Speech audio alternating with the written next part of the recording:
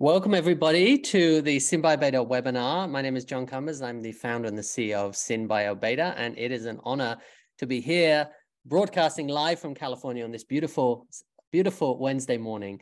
And I'm joined today by my good friend and colleague, Mark Bunger from Futurity Labs. Welcome to SynBioBeta webinar, Mark. Thanks for having me. Hi from the moon, where we're getting ready for Beta Space 2030. Good to see you. Mark and I have been doing this kind of thing for about 10 years now, monitoring the synthetic biology industry, keeping an eye on who's investing in what sectors are growing, what sectors are shrinking. And it's an honor to have you here on the webinar today to talk about our annual investment report, which we're going to get to in just a few minutes. Before we do that, I want to welcome everybody who's joining us live. If you want to type into the chat where you are dialing in from, it would be great to know that and to connect with you.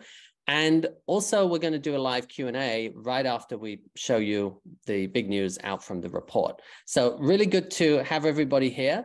I want to share with you what we've got going on at SynBioBeta coming up, which many of you are coming to. We have over 1,800 people coming to the Oakland Marriott in 2 weeks' time for SynBioBeta 2023. If you haven't already seen the website, I encourage you to go to synbiobeta.com. The biggest synthetic biology industry conference is back. It's the biggest, best event that we have ever done. We have more than 100 sponsors and exhibitors taking part, 4 themes around human health, tools and technology, planetary health and biology and society. And we also have 14 different tracks, everything from capital markets through to food and ag, through to chemicals and materials. So I'm very excited about the event that we have coming up. And if you also look, we have an amazing amount of speakers. I was just on the phone with Thomas Middleditch, the actor from Silicon Valley this morning in preparation for his call. We also have Cheon Wura, the member of the British Parliament, Paul Stamets from if you've seen the Netflix documentary about mushrooms, magic mushrooms, fantastic fungi, you'll recognize Paul. Craig Venter, Martin Rothblatt, and not 1, not 2, but 3 NASA astronauts are going to be coming to talk about synthetic biology in space. So I'm very excited about the event that we have coming up. And if you haven't already bought your tickets, then please go on to synbiobeta.com and sign up. It's going to be the biggest, best event that we have ever done. So with that said, it's time to reveal our annual investment report and the trends. I posted a survey on Twitter yesterday asking people to guess how much was raised in 2022 and how much was raised in this quarter. And the answer was $10 billion. Just over $10 billion was raised by the industry in 2022. And in 2023, in Q1, over $2 billion was raised.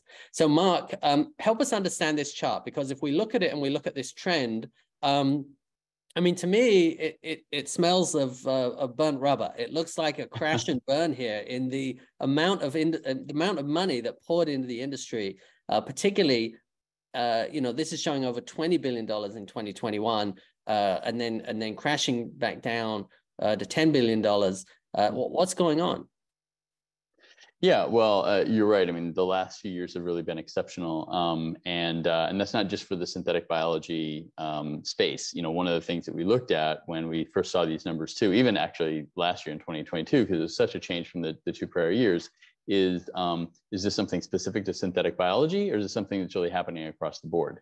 So we also looked at global investment broadly in VC, and in US in particular. US is the far and away the largest single market for venture capital, and then plotted that out by quarter. So I think that's on the next slide.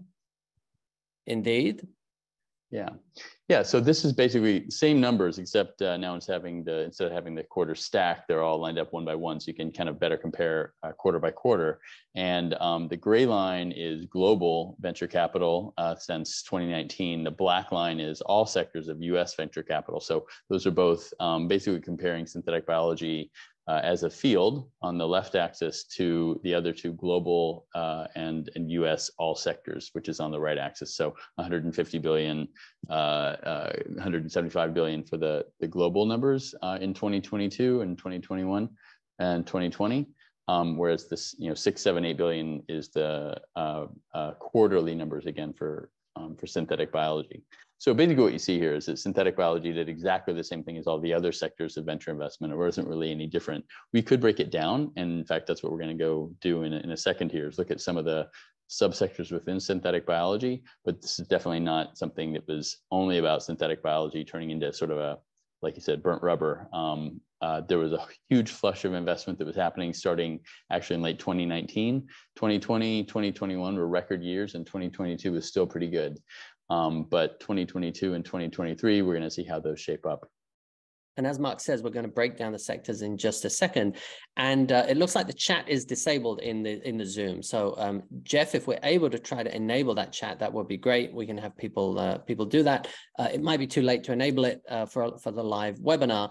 But if you have questions, then please do type them into the Q&A box, and we'll get to as many questions as we can. So let's just jump back to this previous chart then, because it does show something interesting, I think, which is the amount of investment in this quarter, $2 billion. If you take out these giant peaks, if you go back to when SynBioBeta started, which was in 2012, $2 billion is still an incredible amount of money that's going into the industry. So if you take out this giant hype cycle here, sure, it's not a continuing upward trend, but it's also not too shabby to see that amount of money still coming into the industry, given how much pain the general economy is in. Yeah, it's actually the best first quarter. In fact, I think it might be the best quarter overall since, if you, again, accepting 2020 and 2020 through 2022.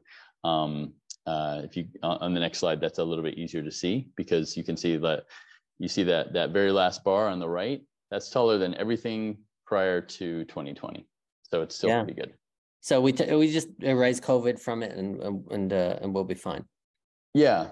I mean, governments were pumping a lot of money into things. Moderna, the vaccine, was one of the SynBio, highlights of COVID. If it hadn't been for that, the U.S. would not have had a vaccine. Every single vaccine otherwise was produced someplace else. So synthetic biology kind of really saved the day there. And another thing that's been happening that we're going to get into is like why there have been a lot of basically successes in the synthetic biology space that were driving investment, beyond just what was happening with venture capital and government funding in general. And Mark, what are some of the tailwinds that are propelling the synthetic biology industry forward right now? Well, as you said, we've been in this, you and I have been, working in this space for quite a while right now. My inspiration to hit synthetic biology was about 2005. There's an article by Drew Endy. And that really made me kind of, pivot my career to go into this space. Nice. And so watching it, you've seen what was initially a lot of ideas about applications, but mostly just tools, mostly just getting, the ability to design genes in software, for example, or to automate lab processes that normally would be done by hand. So all that tool building really, took a little while. And then we had some, again, some of those ideas that people would start to test. In the case of consumer products or medical products, get them through a regulatory process. And now those things are starting to hit the market. So we're seeing a whole flood of new companies come in that wasn't really ready 10 years ago because the tools weren't ready. Awesome. I see that the chat is now open. So unleash your messages to each other, welcome each other, do business together. Tell us where you're dialing in from. And if we've got any questions, then we'll ask them in the chat as well. And we have a question. At what stage is the decrease being felt the most? Seed, Series A, Series B? We didn't look into that specifically for this group for the last couple of quarters. So I can't answer that, but maybe if we have a little bit of a pause, I can do that. And if not, if I can't do it in real time, I can do that as a follow-up. Okay, great. Yeah, and we welcome any feedback on this report. It's definitely a continuous work in progress. And Mark also has a very interesting interactive dashboard, which we're going to make available to subscribers as well. So if you're interested in having early access to the dashboard where you can actually interact with all these charts and click on them, then you can just drop an email to info@synbiobeta.com, and we will be able to get you early access to that. I think a couple of headwinds that tailwinds rather, that I see supporting the continued investment in the sector is the recent Biden-Harris administration, a set of legislation that is promoting the bioeconomy. Both the Inflation Reduction Act, the CHIPS and Science, the infrastructure bill, they're all things that have good news in it for anybody who's building with biology. And the second thing is the executive order, which also is, really focusing the US government on having a global biostrategy or a national biostrategy. We've seen that happen in China. We've seen that happen in the UK and in Europe. Finally, after 10 years of pushing a boulder up a hill, the US is having a coordinated biostrategy. And actually, that allows me to plug the conference, because we have the US government coming to the conference in 2 weeks' time. And Georgia Lugadis, who is the senior advisor at the White House, who is coordinating the response to that executive order, is bringing together a whole panel of government folks in the US to talk about it. And we also have folks from the UK. Dick Kitney is coming to talk about the UK's biostrategy. We have people from China, from Singapore, from Switzerland. So we're really seeing a lot of countries get behind and put together a biostrategy. And what's that message sending to investors in this sector, Mark? Well, I think the big difference I'm noticing, this is more from a subjective point of view, is that up until these applications, food and fuels and stuff like that investors understood, up until those were available, you really had to kind of have been like a bioscience PhD to even know what this was about. It's like biotech was already sort of an advanced topic for most VCs, especially if it wasn't related to medicine. And so selling things like tools and other kind of the less sexy and also smaller market types of things were just not as appealing to venture investors, that they have a certain model where they want to get a certain scale of returns from their investments. And again, the scientific community that would be using a lot of the earlier stage SynBio innovations just isn't very large. Even though it's very important, it isn't a lot of people or a lot of companies. Right. And we're going to be going into that sector breakdown in just a second. We have another question, which I don't think we can answer with this data, but I'll read it out anyway, from Brian Mayorella, who says, is it possible to break out investment going into R&D versus going to building manufacturing facilities? What is the trajectory of increase in total capital investment in bioprocess manufacturing facilities? Yeah, you can definitely make an estimate of that. In this case, this is venture investment. And so what you're typically seeing is the early stage things. So A and B rounds would be going usually towards R&D, and then smaller later rounds would also be going towards continued R&D. But generally, by the time you get to C and D rounds, investors are expecting you to be building something. And if that is something that does naturally need scale, like again, let's say food ingredients or fuels or some kind of a material, something sold by the kilogram or by the ton, then that would be going to capital like production equipment. Whereas if it's something that would be, again, let's say software or lab automation things, those are still going to be smaller rounds, and the manufacturing facility to do that that's needed is much smaller. So that could still be apportioned a lot to R&D as well as to manufacturing equipment and capital. And Mark, as I said, you and I have been working on this for 10 years, and the classification of synthetic biology companies is one of the biggest issues that we deal with. We're looking to constantly improve that classification system, and we're going to break those down in a second and talk about what we call the SynBio stack. You can see here, if folks are just joining us, this is the data that we published this morning showing the increase and then the decrease, showing $2 billion invested in the last quarter, $10 billion in 2022.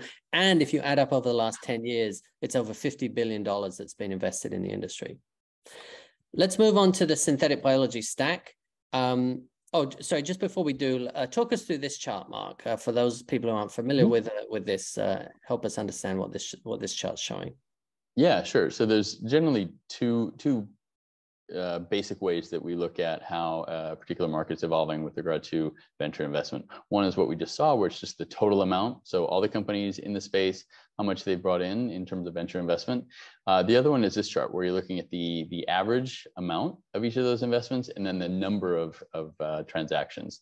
So in this case, the average transaction amount, the average amount put into a given round of investment is the green bar. And as you can see, there was a point before about 2012 where those numbers were pretty high, sometimes reaching up to like 25 million. Now, certainly not on average, but you did have these, these big spikes that would bring it up to that level. And the number of transactions was really low. So you see this plotted, that's what's on the right-hand axis. So, that was basically in the like 10 or fewer transactions in those periods. So in other words, a smaller number of companies were sometimes getting very, very large amounts of money. What happened again around 2011, 2012 was a real shift. And this is, I'm going to say, John, I am going to actually blow sunshine and rainbows your way. I really think this is because the maturing of the community that was happening around that time attracted a lot more ideas, startups, and investors. And so the number of people getting into the space really started increasing around 10 years ago. And that was when it, again, became less of a purely scientific discipline and more of an engineering discipline, and was looking more at products and things that could actually generate revenue. So those companies that you see this huge takeoff in the black line, the number of transactions starting around that time, was when this became more of a commercially focused endeavor. And because there are more and more companies coming in, even though, as you saw, the total amount going in has been rising, the number of, since these are newer companies, the amount that they're getting has been getting smaller. So there was a little, you can kind of see that's kind of a dip. And now around 2018 or so, 2019, you see the average amount starting to rise again as well. And that's because those new companies that were started around 2011, 2012, started getting past their A and B rounds and into C and D rounds and bringing in more money, basically.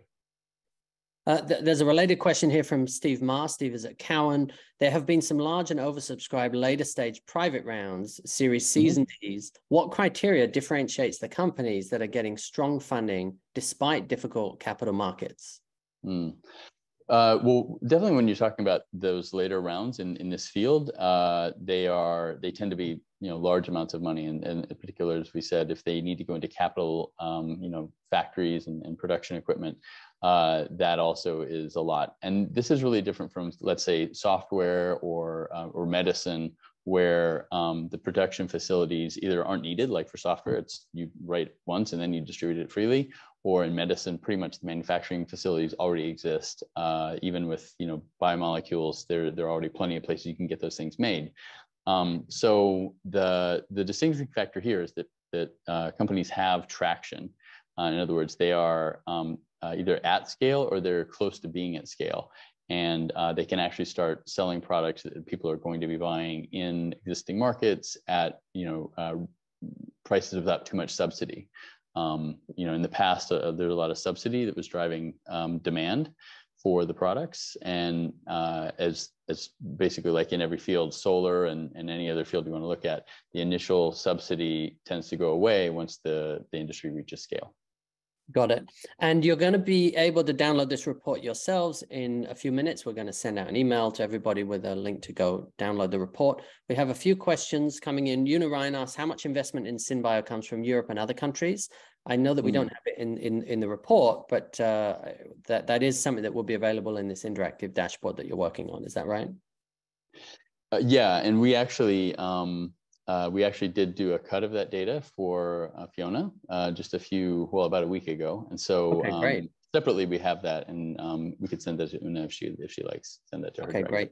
And it's wonderful. I'm seeing people dialing in from the Philippines and from Germany and Scotland and Colorado and Barcelona and Melbourne and Canada, Chile, Mexico. So what an international crowd that we have. Thank you, everybody, for joining. And if you haven't typed into the chat who you are and where you're coming from, please feel free to do that.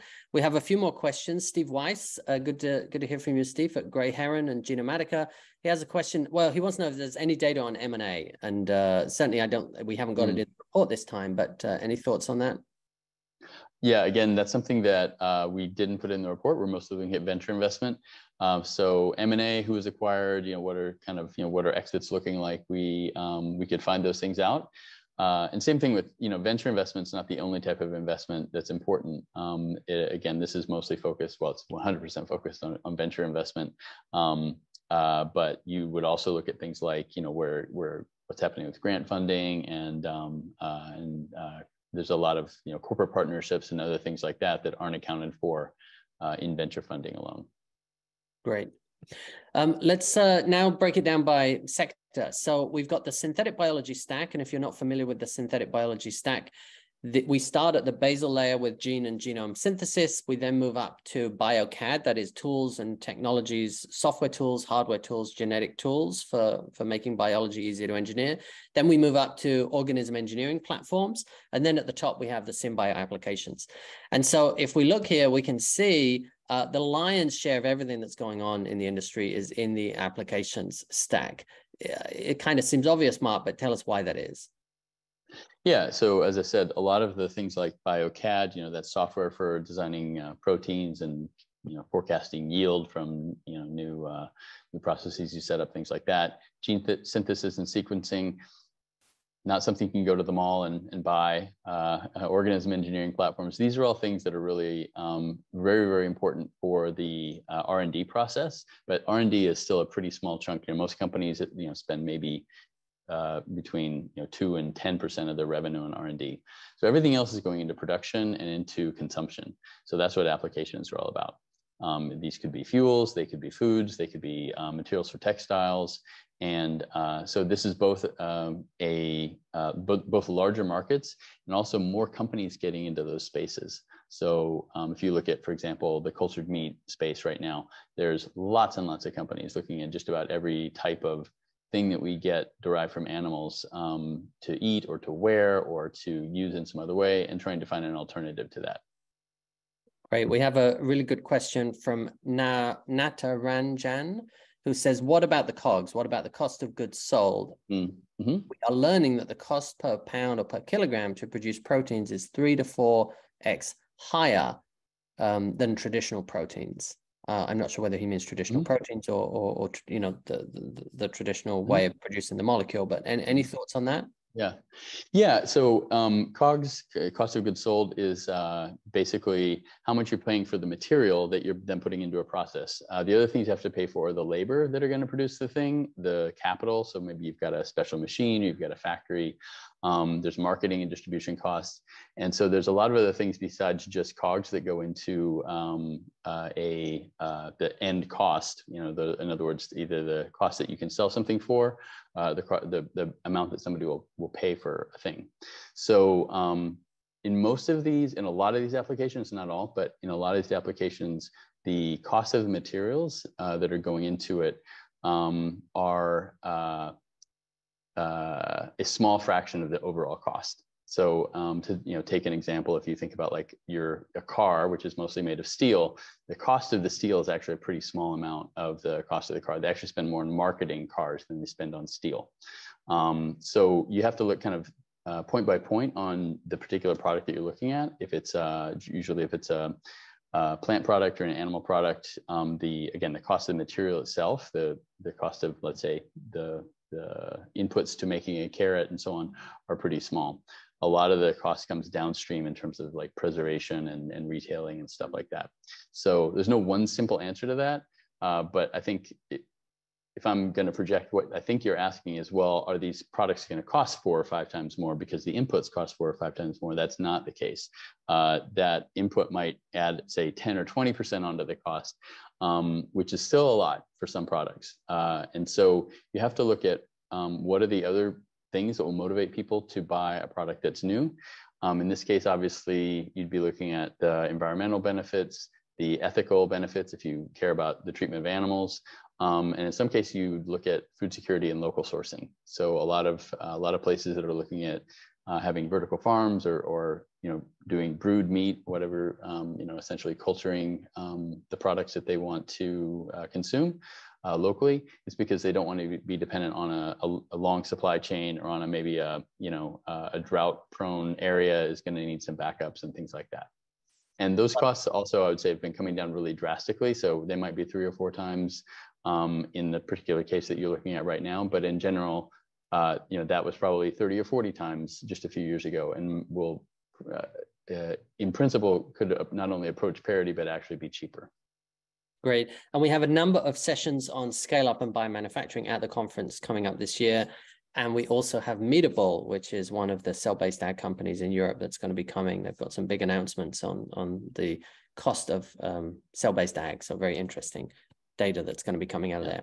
So let's dive into some of these sectors. We talked about BioCAD, so you can see fairly healthy investment over the time frame in BioCAD. I'm not going to linger on this one too long, but we can also see now the number of transactions. And I'm curious what's going on here, Mark, because this, if you look at the BioCAD chart, it's pretty much flipped, the opposite of the main chart, which I presume is a flip of the application sector. But why would you see this?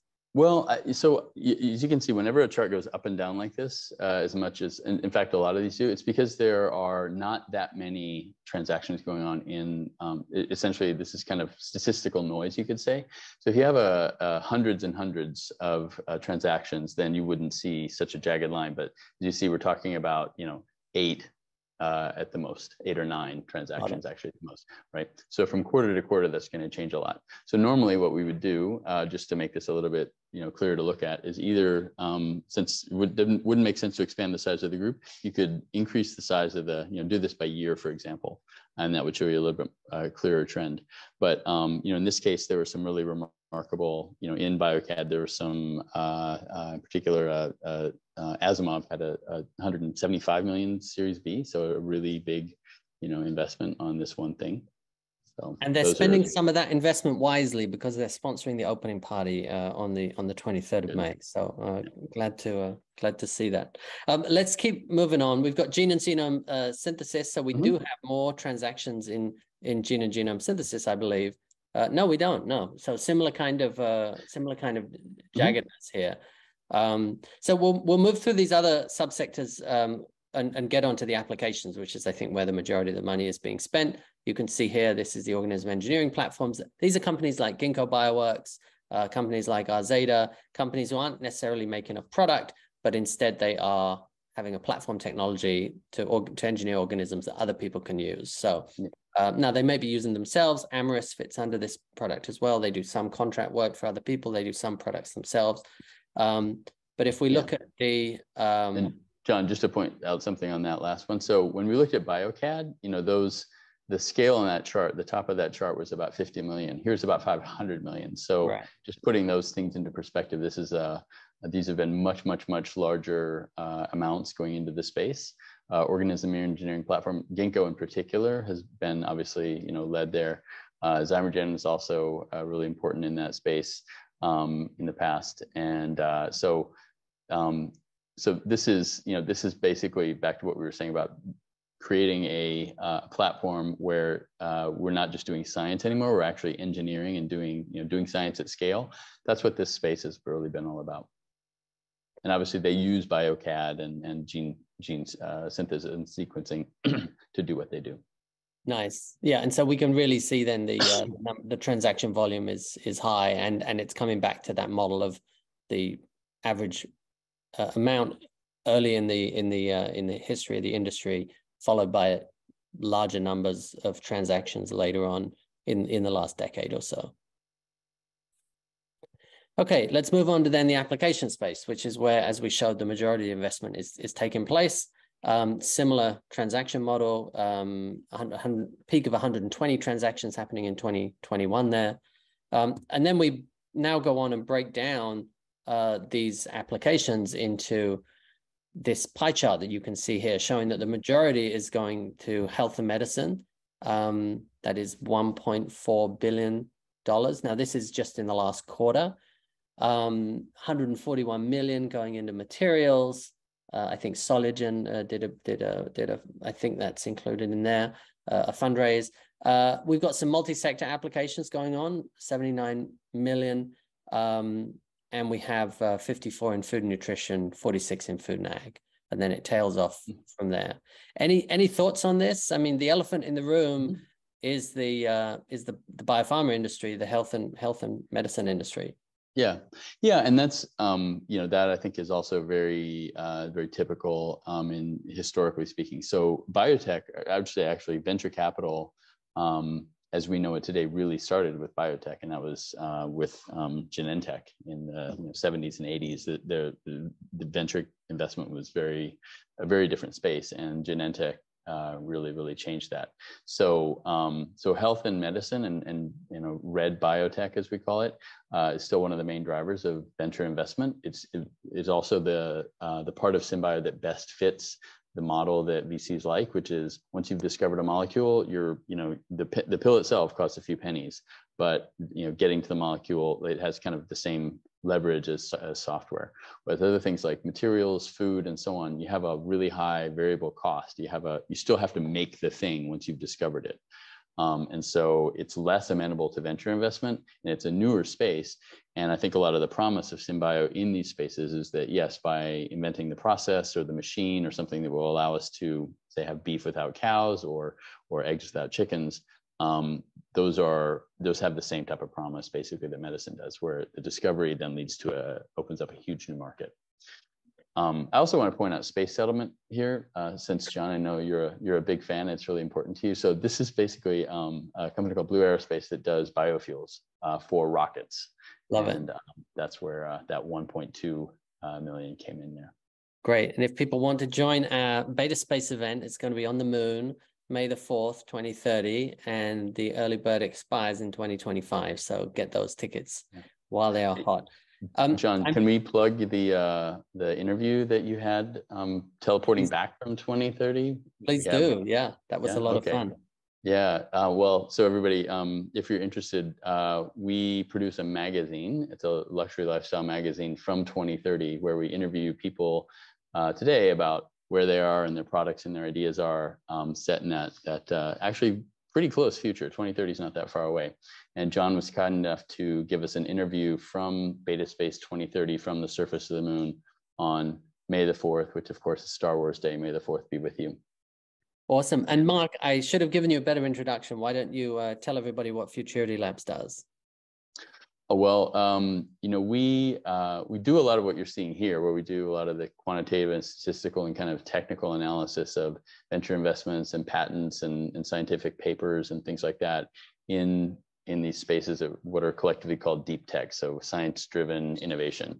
But then what we do on top of that is basically try and design solutions either for ourselves or with our clients. So it's kind of marrying industrial research and industrial design and putting it in one place. So Intense is kind of our way to have some fun and imagine 2030, but talk with people who are actually working on things and let them envision, what their life is going to be like and what the world will be like once their products have succeeded. Great. And Magda has posted a link to the magazine in the chat. So okay, great. Magda's sitting right over there. Wonderful. I see a few questions, but what I want to do is get through the slides, and then I'm actually going to ask people to join us live, and they can ask you the question and we can have a discussion. I've seen some good friends dialing in, asking great questions. Esther Dyson, Carl Handelsman, Una Ryan, Jeffrey Otim from SynBio Africa. So really good to see some familiar faces here. Khalid Alem from StemLoop and Stephen from Eppendorf. So just really good to see so many of our community joining, and I can't wait to see you all in a couple of weeks. So looking at agriculture, any thoughts in terms of the investment in ag? And I guess, again, it depends there's the definition of synthetic biology of whether people are using GMOs, whether they're using CRISPR, whether they're using, more traditional methods. And any thoughts on that as you analyze the ag data? Yeah, that's the thing. So each one of the companies in this space is, in a sense, unique. And so bucketing them, even things like agriculture, they can be doing anything from like soil microbe management. So looking at the soil microbe and maybe trying to induce some probiotics or do some genetic engineering of those microbes to create better conditions for crops to grow. To, like you said, actually looking at whole organisms and engineering, say, drought-tolerant crops or treatments for those crops that don't involve traditional pesticides. And going back to the very, very beginning of this conversation, where we see this this really long upward trend, this curve, it's really still just getting started. A lot of the companies that are riding up that peak, they're still, they're entrepreneurs who are in their 20s and 30s. And so they're going to have 2 or 3 more companies in their careers. and they're going to be building on the stuff that we see today. So, agriculture, like I said, this is actually one of the toughest spots to get into in terms of being an entrepreneur, because one, you get to grow things twice a year, maybe 3 times, crop rotations. It's an incredibly traditional industry. In the United States and in a lot of other countries, the users are family farms. Right, these are people whose whose love of tradition is not really like software where everything new is good. It's kind of the opposite. So this is a pretty tough one to get into. So the fact that there's inroads, I think, is really remarkable. Fantastic. I see a lot of questions. We're going to move to live Q&A shortly. So if you want to ask your question live, please use the raise hand function, and that will allow me to see who I can pull into the webinar, and you can chat with us directly. And we'll come on to some questions in just a second when we finish the slides. Here's the agriculture, automation and hardware. Somebody asked, where does that fit in? So we can see again the growth in that. We can see the transaction volume fairly low in that as well. Chemicals and materials, you can see this giant spike here that was the previous quarter. I can't remember who that is, Mark. Are you able to? Since it was in the previous quarter, it's not in this report, but again, I can look that up. Any questions that we can't field during the live Q&A? Again, this is, I guess, tens of thousands of data points that we're happy to follow up on. And it's great. We have more than 200 people on this webinar, so it's great to see so much interest in this kind of data. As I said, it is something that we want to improve, and Jeff Bugaliskas is our new head of content. He's the one running this and in charge of this. So Jeff, if you can make sure that you're capturing all of the chat and all of these questions, because there's some really good questions on revenue and TAM and market size and things like that. So we really want to be able to capture all of this and improve on this when we do the next report. Yeah. And I'll be at SynBioBeta, of course, in Oakland in a few weeks, so we can talk there too. Awesome, fantastic. And then DNA data storage. This is probably the smallest application area that we have, but and here you can see the investment. Here you can see the transaction volume. Any thoughts on this as a growing market? DNA data storage, so as you see, there wasn't actually a transaction in Q1, but this is a great example of something that is just barely outside of what we call the scientific horizon. It's actually, I would say it probably still is in that. So generally speaking, there's a process that all innovations go through. They could be social innovations, not just biotech. They could be software, whatever it is.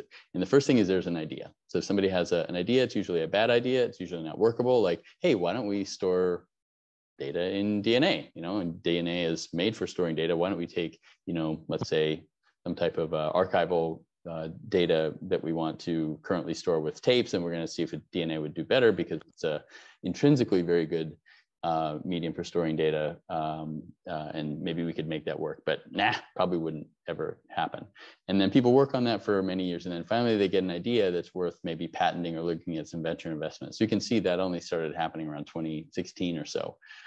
So that's where this idea, which is a very, very, very crazy idea, but in the sense, the good crazy, right? If this pays off, we completely transform the way data is stored. But it's not gonna happen in 2 or 3 years to solve such a big problem. So so that's what we see in this space in particular. Great, excellent.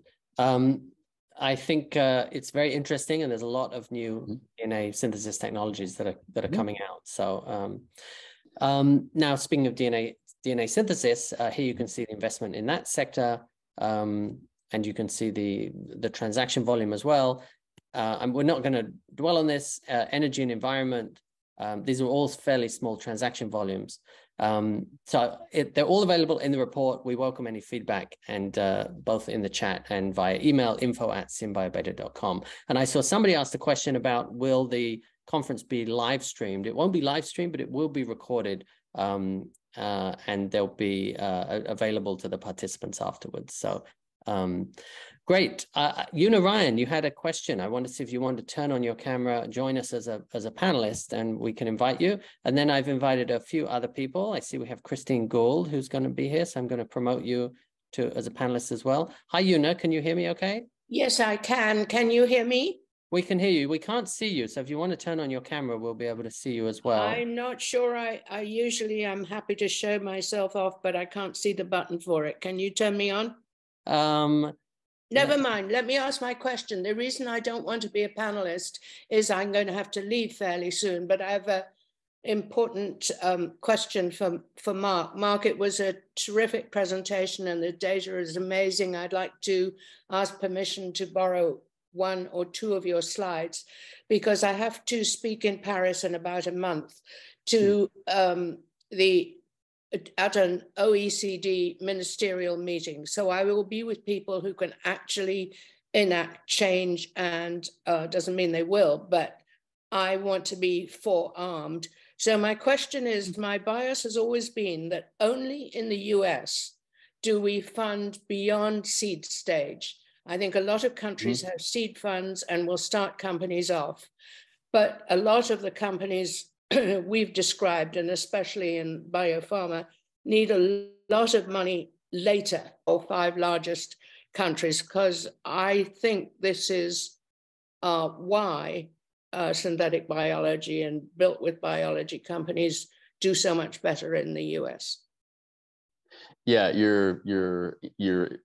I know it's more than intuition, but what you're saying is absolutely correct. The U.S. far away leads all types of venture investment, all sectors, but in particular in synthetic biology and anything that's, well, certainly medically related, but there are a lot of other fields that synthetic biology impacts that historically have not gotten any type of funding outside of the U.S.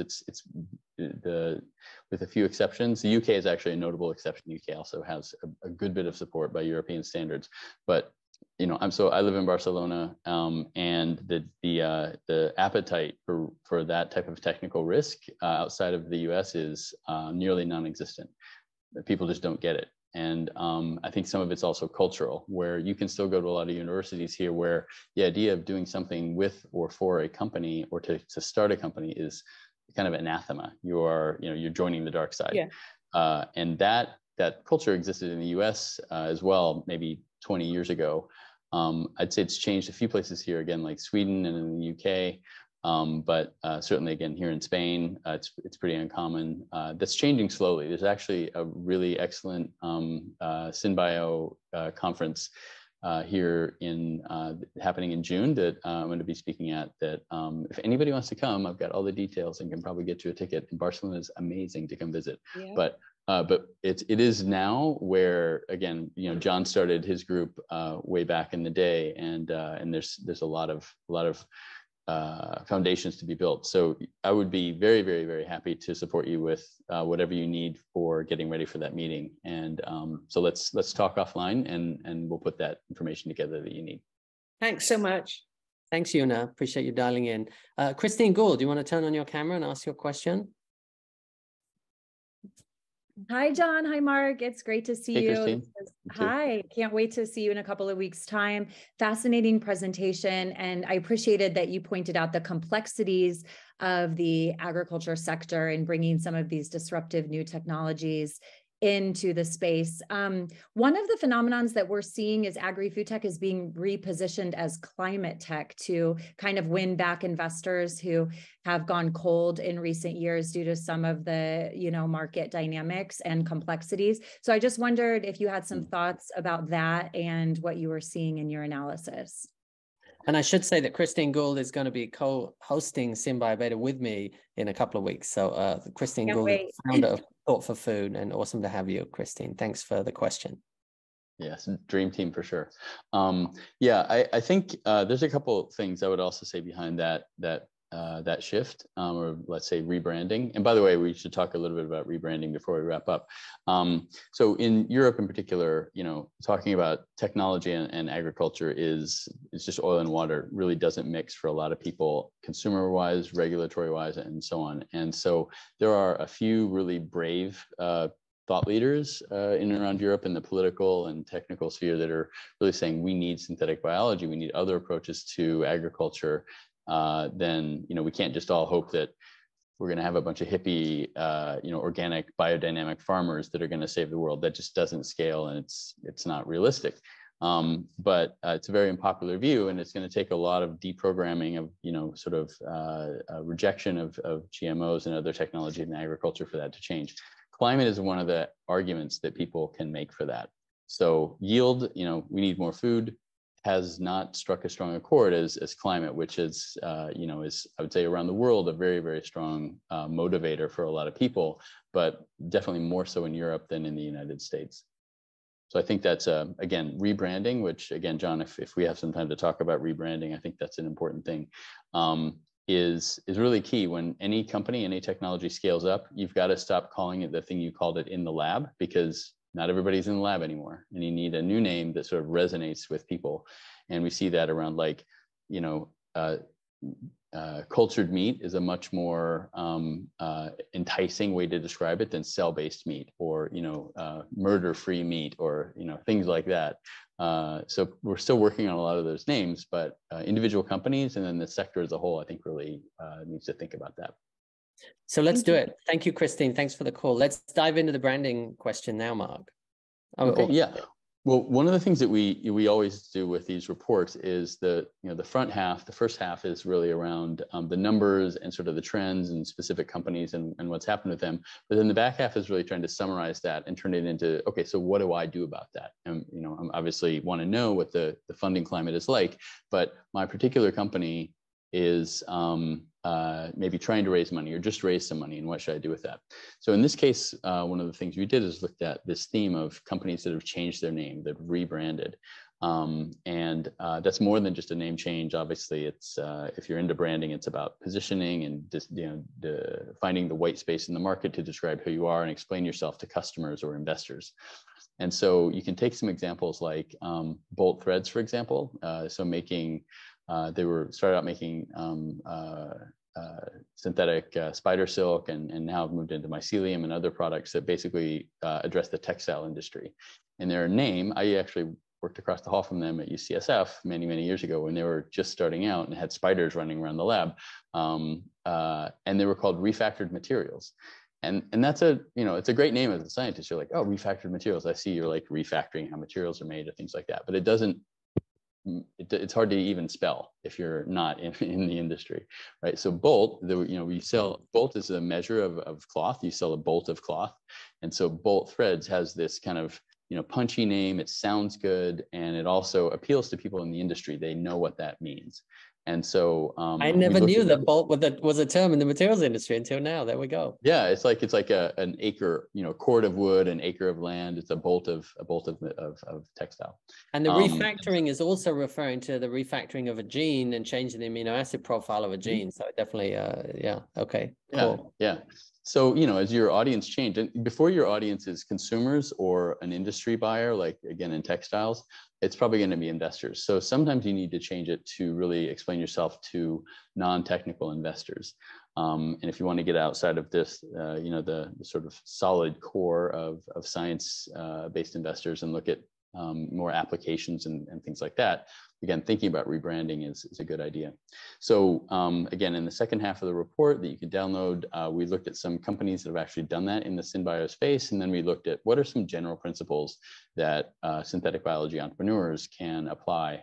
And again, as with everything else, if you have questions or things with we can support you with, happy to take those on email, or we can talk at the conference in Oakland in a few weeks. Okay, awesome. Maria, why don't you go ahead and turn on your video, unmute yourself, and ask your question? Why don't you introduce yourself as well? Hello, everybody. It's good to see you, John, and nice to meet you, Mark. Good to see you too. Yes, I'm a PhD student here at UC Berkeley, and I work with Jay Kinsling on machine learning and protein engineering, enzyme optimization for metabolic engineering. And I'm excited about advancements on AI. So is there any thoughts on software as a service, and how is that organized on the SynBio stack that you presented? So excited, insightful data, thank you. Yeah, so AI, everyone's going crazy over AI. If you have just peaked outside of the, well, if you've missed your late night comedy shows or anything like that, because all the Hollywood writers are on strike, it's because AI is coming for their jobs. And it's really funny because when AI comes for scientist jobs, they're like, what? You mean I don't have to do that, by hand anymore in MATLAB or something? They're thrilled because they get to be faster, better, smarter scientists. And I think that the wave of AI that we're seeing right now outside of this space, so again, like Midjourney and ChatGPT and stuff like that, we're working with that really closely and have been actually for a few years to basically understand the limitations. So actually the magazine that I mentioned earlier, Intense, the first issue is written about 50% completely by AI. And so you basically, it's good at writing boilerplate text and come up with some interesting ideas that you might not have thought of, but I think it's really hard to see how that's going to change science with the general models that have been released so far. So what we're doing right now, and I'm really, really excited about, so this is just a preview of something that we're coming up with, is we're training one of those models. We're building our own version of it, and we're training it on tens of thousands of patents, scientific papers, startups, and things like that. So it'll be able to answer actual questions with facts about the synthetic biology space and related things too. So I think that those tools are evolving so quickly. We don't know exactly where it's going to be in the future, but I do know that the first step is you need to have it specifically trained on the topics that you're interested in, or else it's just going to spew out a bunch of nonsense. Awesome. Thank you, Maria. We have a great comment from Chandru who says, as Doug Cameron recalls, that's the investor, the most important omics in SynBio is economics.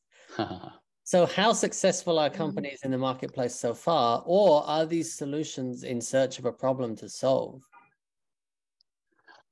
I definitely don't think there's solutions in search of a problem to solve. There are massive problems that they're aimed at solving. I think there's a question earlier about the cost of materials and other parts of the process and how competitive that is with incumbent processes, and that really is a question, because everybody here and probably everybody we all know is really committed to, they're happy to pay more for something that's environmentally friendly, or maybe we want to be the first people to try something, so we're like, early adopters, and we'll pay more for that. But it is shocking how little the general public cares about almost anything. There's a sort of a saying that, when did the sales of color films surpass the sales of black and white? When they cost the same. So even something that seems like a pretty massive improvement still has a hard time demanding a price premium for most of the buyers. So yeah, I think that the getting things that work at all is kind of where synthetic biology has been, and now getting them to work at a lower cost or with higher performance or other things that the markets will pay for, that the economics make sense for, that's the challenge that lies ahead. Great. And you'll see at SynBioBeta this year, for those of you who are attending, a lot of products out there in the market. You've got things like LanzaTech have a partnership with Lululemon. Genomatica has another partnership with Lululemon. Checkerspot is producing their skis. So there's a lot of products out there in the marketplace. Now, still a lot of them working on the unit economics and working on this capacity issue for fermentation, which a lot of people are trying to solve as well. Yeah, well, and that's why you see going like Lululemon, premium brand, people buying yoga pants for $120 or whatever, 200, I don't know what they cost. But yeah, then they're also paying for those ingredients that are better for the environment or higher performance or just cool.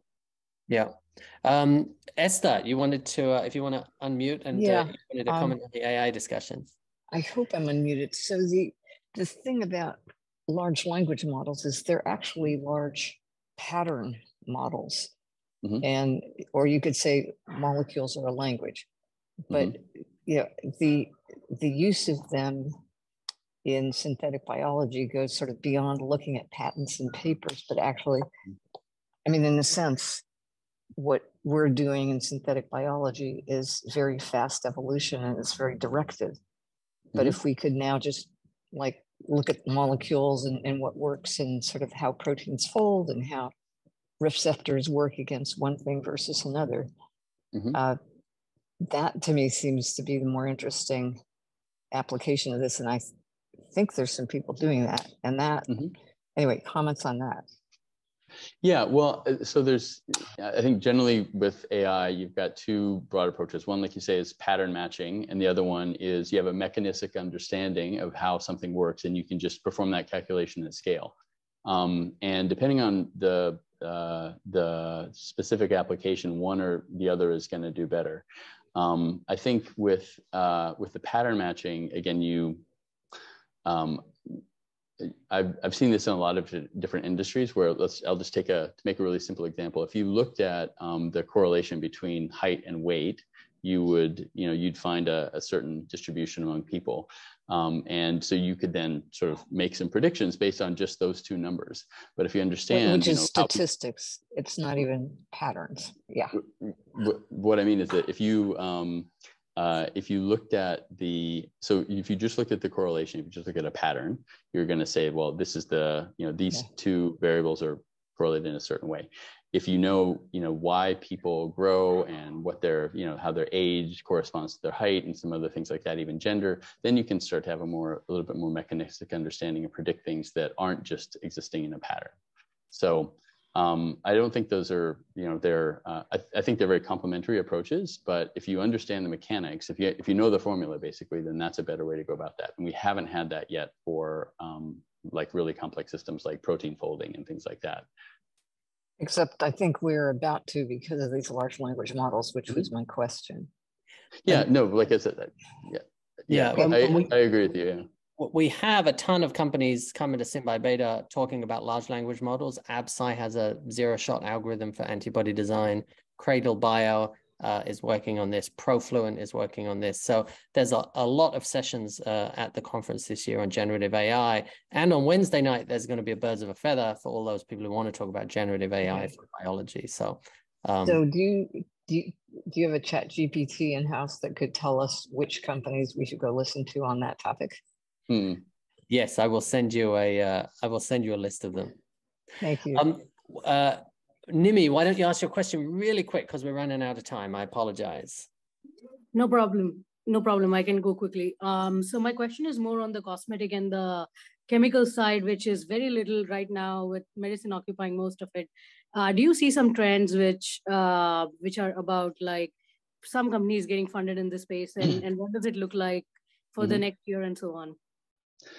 Yeah, so cosmetics is a really interesting space because, again, it's one of those places where people pay absurd amounts of money for products based on not just the actual performance, which is very hard to really statistically measure, even though they say that this will de-age you by 10 years or whatever. It's very much sold on packaging, promising branding, and stuff like that. And so it's an area that makes a lot of sense for companies with an expensive by volume product to go into. If your thing costs $10 a gram, there aren't that many markets that you can sell that into, and cosmetics is one of them. And this, again, I saw this with nanotechnology. You see this with like digital things, the metaverse and cosmetics was a big space about a year ago. So it's kind of an early adopter of everything because that's what helps it differentiate itself towards its customers. And I think it's a good place for, if you have a material that you can sell into there, it's a great starting point. It shouldn't be your ending point though. You're going to need to look for larger scale markets and longer term, I think, value because they tend to move on to the next shiny object really quickly. Fantastic. I didn't know that cosmetics was an early entry for a lot of things. That's really good to know. This has been a fantastic webinar. Thank you, Mark, for working hard on pulling together this data. Thank you, Jeff, also for editing it and putting together the webinar. Thank you all for joining. We'll be doing more of these in the coming few months, and we look forward to seeing as many of you at the SynBioBeta conference in a couple of weeks. And many of the speakers were on the call today. Carl Handelsman, Una Ryan, Esther Dyson, many other folks are all going to be there at the conference. So look forward to seeing you all there. Thanks again, Mark, and we'll see you all soon. Thanks, everybody. Cheers. Bye-bye now.